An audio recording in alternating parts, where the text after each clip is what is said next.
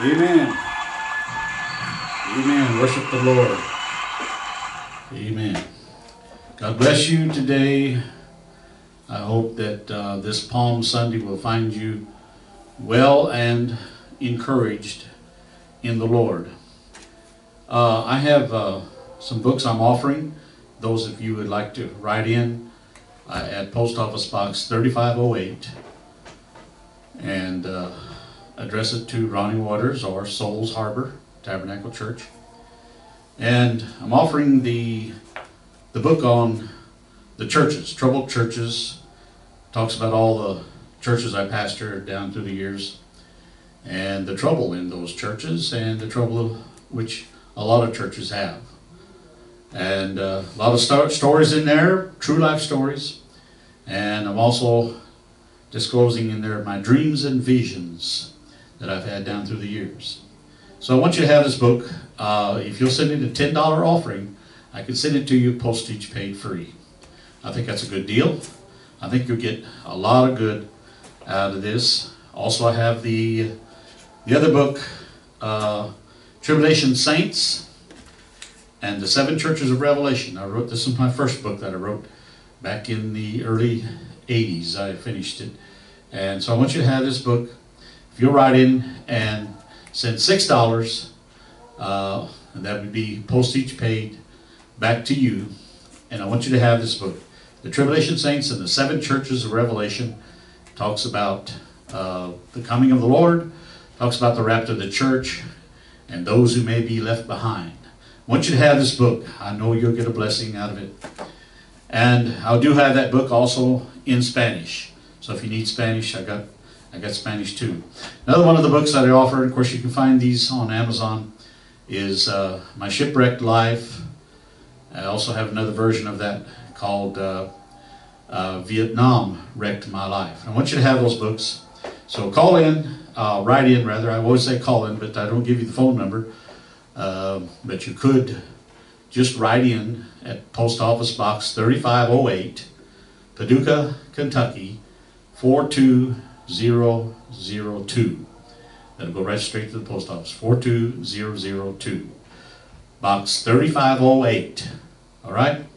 I want to get to the Word today and chapter 5 of the book of Luke. And I want you to get your Bible out and follow with me. I love the Gospels, the four Gospels, Matthew, Mark, Luke, and John. And I love what Jesus said to the people. And it applies today. You know, the book of Hebrews in chapter 13, I believe it's verse 8, where it says, Jesus Christ, the same yesterday, today, and forever. So if Jesus is the same, what he said back then, about 2,000 years ago, is still true today.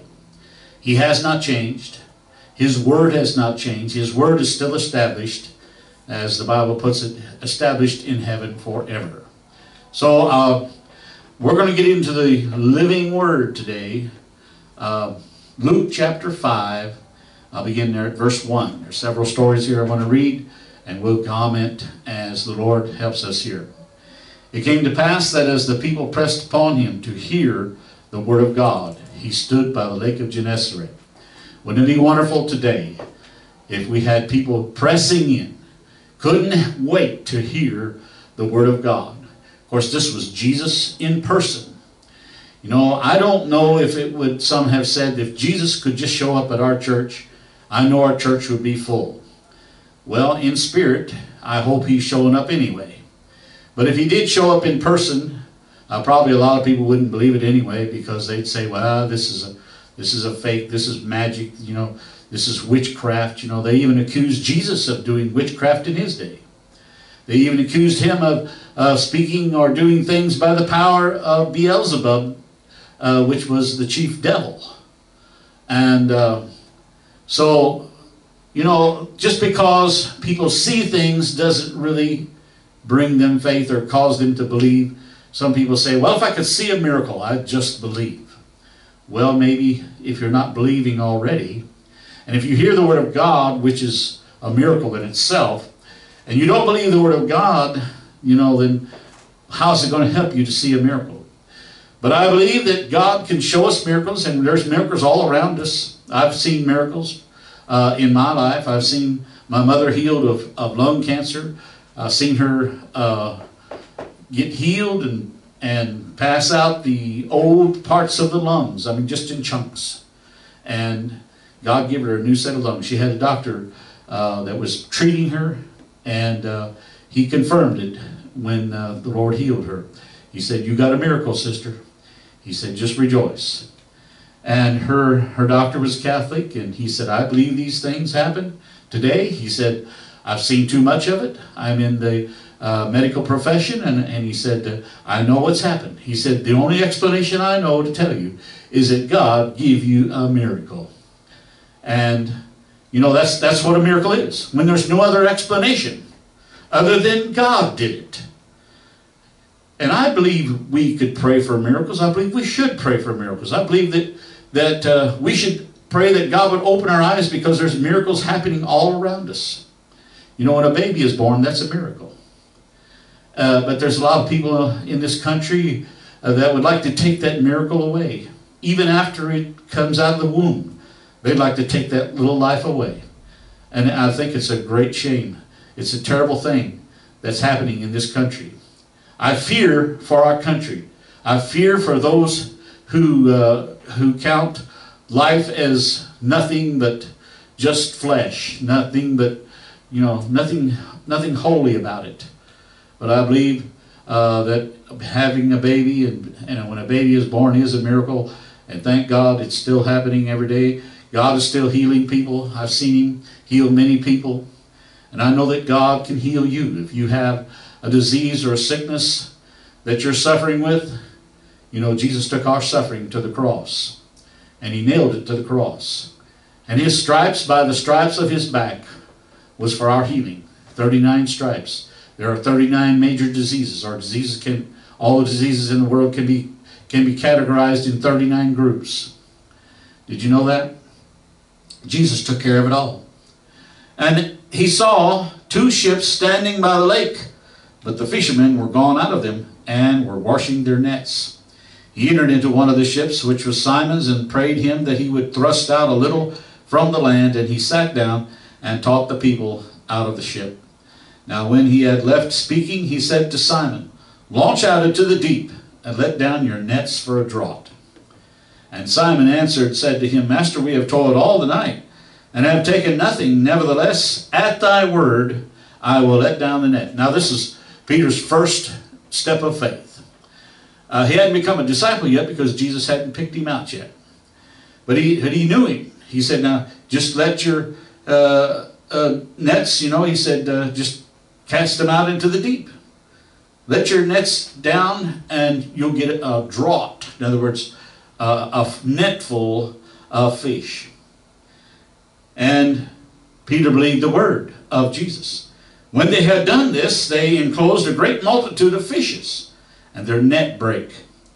And they beckoned unto their partners which were in the other ship, that they should come and help them. And they said, and they came and filled both the ships, so that they began to sink. I think Oral Roberts described this as a net breaking, boat sinking load. You know, if we just obey God, you know, we can get our nets full, we can get our prayers answered, and God has a way of answering every prayer. Amen. Believe God, obey Him at His word, believe what He said in His word, and you'll get some results. I believe that. I've seen that happen. If we just believe what God said, take Him at His word. Amen. Have you ever pointed to the Word of God in a certain verse or something like that and say, "Now God, you said that right there"? You know, sometimes I do that. I say, "God, my prayer's not been answered yet. How come? You said that right there in your word. Right there in your word. There it is, Lord." And you know what? He likes that. And He pays attention to that. Because the Bible says that He watches over His word to perform it. And He's not going to let one word or one dot of the I, not one little jot, a dash or anything fail. He said heaven and earth would fail. or pass away. He said, but my word is established in heaven forever. My word will not fail.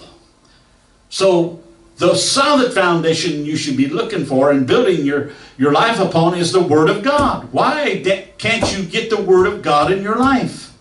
The Word of God will support you. The Word of God is a solid foundation because it's what God said. And no one's going to destroy God. No one's going to come against God. What God has said will come to pass. You can bet on it. You can be guaranteed that His Word will come to pass. And that's why you need to believe. Why put your faith to work. Believe what God said. When Simon Peter saw it, he fell down at Jesus' knees, saying, depart from me, for I am a sinful man, O Lord. And he was ashamed, all that were with him, at the draught of the fishes which they had taken. So was also James and John, the son of Zebedee, which were partners with Simon. And Jesus said unto Simon, fear not, from henceforth thou shalt catch men. He wanted to show him, you know, you got this boat sinking, net breaking load now. You can pay off all you can sell them, pay off your debts, and now you can come and follow me. You know, Peter did that. They let the Bible says here, says that when they had brought their ships to land, they forsook all and followed him. They turned their business over to someone else in their family, or some friends, or maybe they rented their boats out, or whatever they did. Whatever they did, they left it all behind and they followed Jesus. And you know, that's what we have to do. We have to leave this old world behind, and we have to follow Jesus, you know, and not look back. The Bible talks about a man that has put his hand to the plow, and looking back, he's not fit for the kingdom. You know, a farmer, the farmers used to plow they used to farm and plow with a hand plow, you know, and they'd follow that mule as he pulled along. And the way they would plow a straight row is that they put blinders on the mule, you know, so he couldn't look this way or that way. And they'd pick a spot way down at the end of the field. And they'd pick like a tree or perhaps a fence post, and they'd go right for it. They'd keep their eye on that. And that horse and mule keep his eye right on that. So he'd go straight, and they could plow straight. There was a story one time about a fellow said he tried that one time, and when he got to the end of the field, he looked back and his row was just as crooked as a snake. He said, I can't figure that out. And as he got closer and closer to what he had his eye on, happened to be an old brown cow that had blended in with all the brush and everything, and he kept eating little grass and moving a little bit and moving back and forth, eating some more grass over here. And so we got to have our eyes on the right thing. Hello? That won't move and will always be there, and that's God. God will always be there. Amen. He'll not leave you nor forsake you. He'll always be there. Amen. His word will always be there. Believe His word. It came to pass when he was in a certain city, behold, a man full of leprosy, who seeing Jesus fell on his face and besought him, saying, Lord, if thou wilt, thou canst make me clean. This man believed in Jesus. Believed that if Jesus would just say the right words, just do the right thing, that he could see again, that he would be healed again. And he said this man was full of leprosy. And he went forth, and he put forth his hand and touched him, saying, I will, be thou clean. And immediately the leprosy departed from him. And he charged him to tell no man, but go and show thyself to the priest, and offer for thy cleansing according as Moses commanded, for a testimony unto them. And, you know, we have to, they had to obey the law at that time, and the law said that if they were a leper, to be cleansed, they had to show themselves to the priest. And the priest had to declare them clean, because they were to mingle with others, and they had leprous colonies where they would put them all together in one place. You know, they couldn't dwell with the common people. They had to, and if their leprosy wasn't cured, then they just died in that leprosy colony. And so, but these were the commandments that Moses given. But so much the more there went a fame abroad of him, and great multitudes came together to hear and to be healed by him of their infirmities. You see, the more we hear about Jesus, the more we want. We want Jesus. The more we hear about what God is doing, the more we want to be closer to God. The more we hear and find out how good God is, we want to be part of that goodness that God is sharing and God is giving. And God is good. And He is able to do exceeding and abundantly above all that we ask or think, according to the power that worketh in us. The power that worketh in us is the power of the Holy Spirit. And He said in one place, greater is He that is in you than he that is in this world. So if God is on your side, that usually means because you're on God's side. Hello? They work hand in hand. They work together. You know, you can't just live like the devil through the week, then on Sunday go to church and expect God to take care of all your needs. You know, you must serve Him every day. Every day is a new challenge. Jesus said, sufficient unto the day is the evil thereof. So every day we face a new challenge. And don't think for 1 minute the enemy, Satan, is going to leave you alone if you're trying to follow Jesus. I've heard some people say, well, I used to be a Christian. I used to follow the Lord. I used to be in church, but it's just so hard. It's just so hard to live it, you know. It's just so hard to be a holy person, you know, live a holy life. Then you got some others that they use the excuse, well, you know, why try? You know, because the Bible says no one is perfect, and you know, yeah, I know the Bible says that. But why did He say strive to be holy? Be holy even as your Father in heaven is holy. That's what Jesus said. So if He doesn't want us to be holy like Him, why would He say that? Why would He say that if it's not possible to be holy and live a holy life? You see, when the Lord saves you, He delivers you, sets you free. He gives you the power to stay saved. Amen? Now, that doesn't mean you may not sin again, because the Bible talks about that in the first book of John, where it says, beloved, I pray that you sin not. But He said, if you sin, you have an advocate with the Father, Jesus Christ the righteous. If we confess our sins, He is faithful and just to forgive us our sins. There's two ifs there. If we sin and if we confess. So if we go around sinning because we want to, we go around saying, well, I know the Lord's going to forgive me. This dangerous doctrine that they're teaching today about the Lord's already forgiven you of past, present, and future sins, and you cannot out-sin the grace of God. Such garbage as that. It's very detrimental. It's very harmful for people. It's very wrong to be preaching and teaching that kind of a doctrine. That just gives people a license to sin.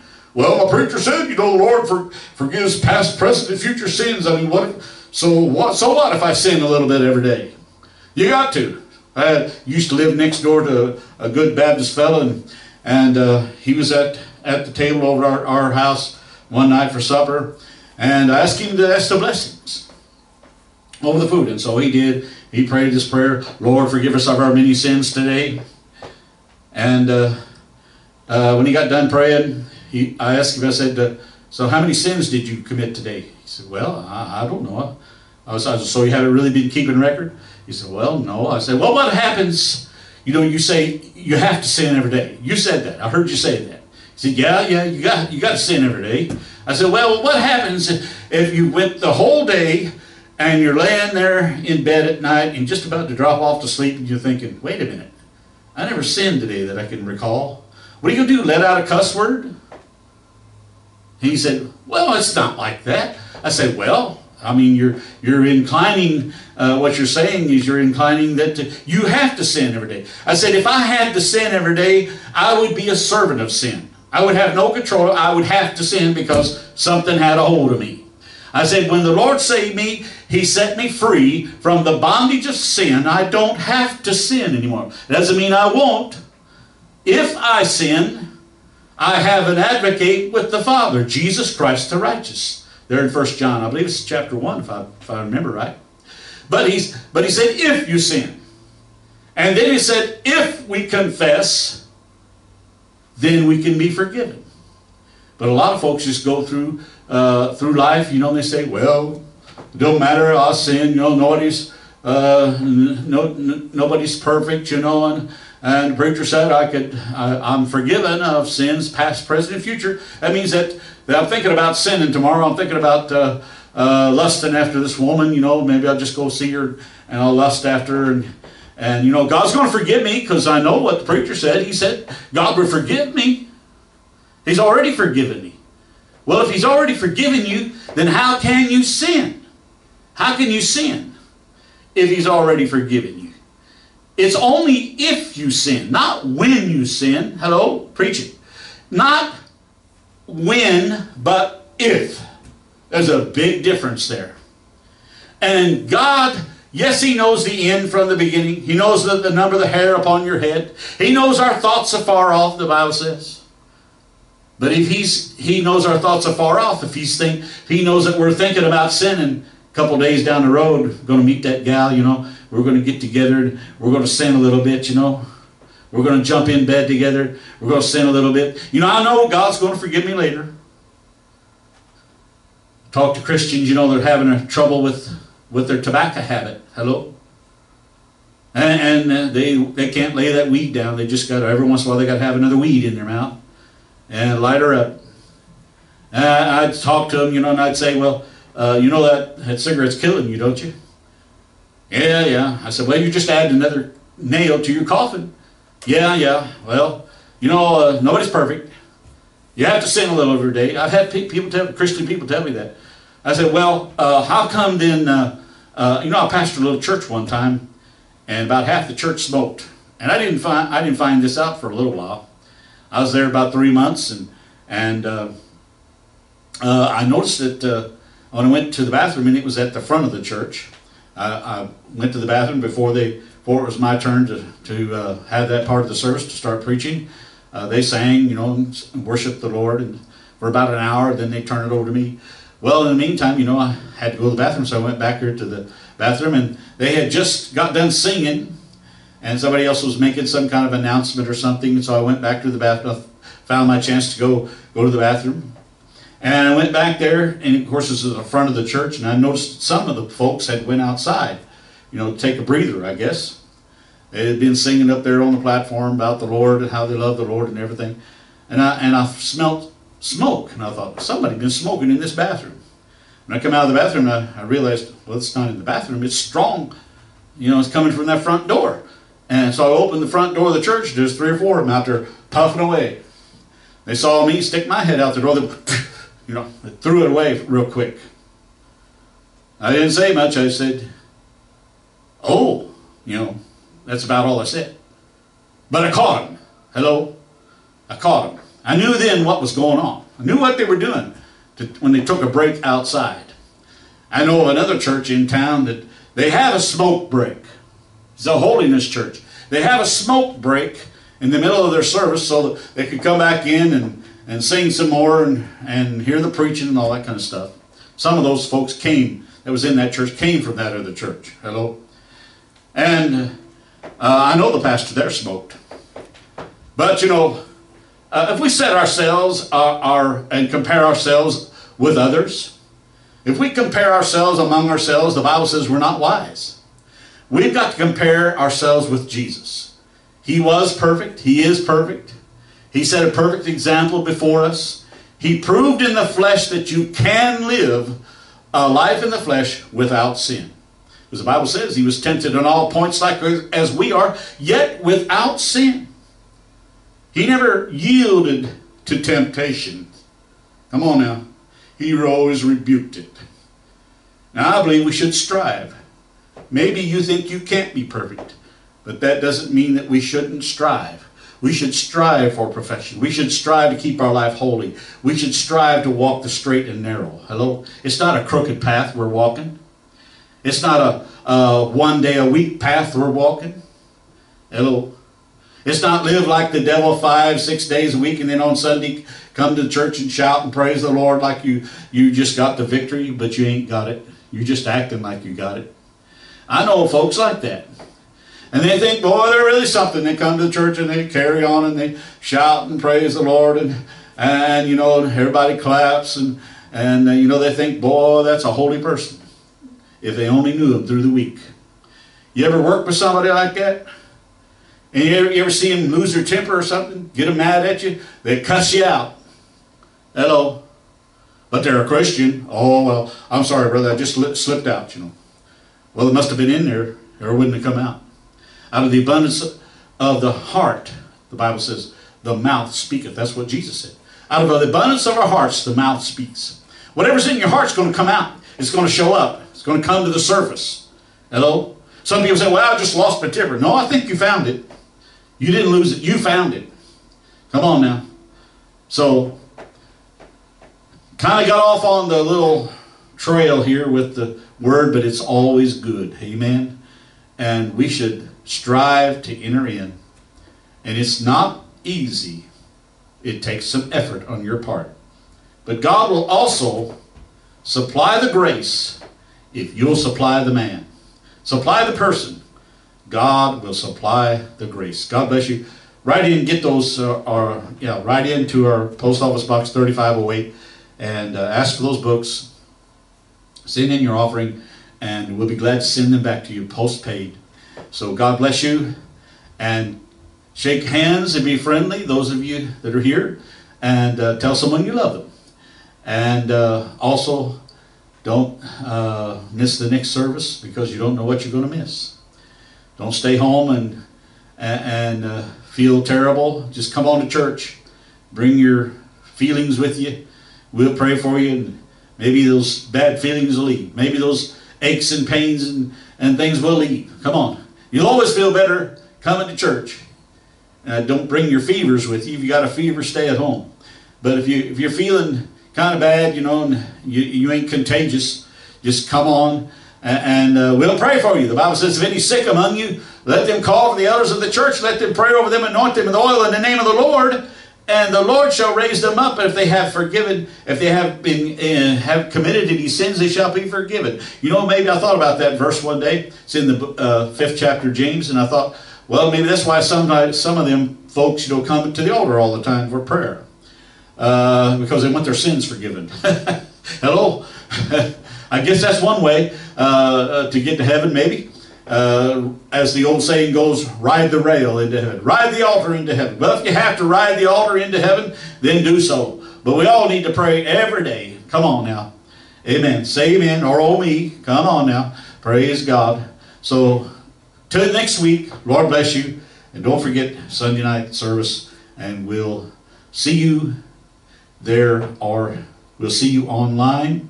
Facebook, YouTube, Pinterest, a couple of them others, Twitter, whatever you call it. And so look us up and subscribe to those channels. God bless you. We'll see you next time. Amen.